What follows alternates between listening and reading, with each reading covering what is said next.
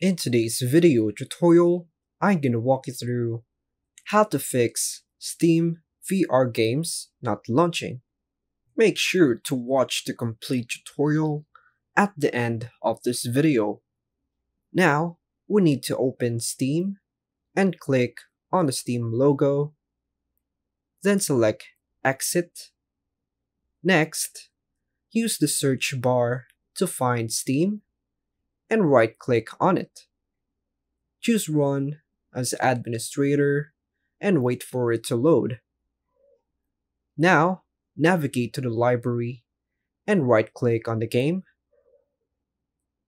If you have a similar feature, it will look like this.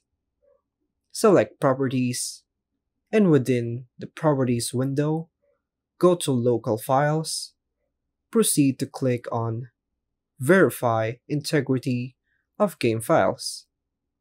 And that's all for now, folks. Thanks for watching.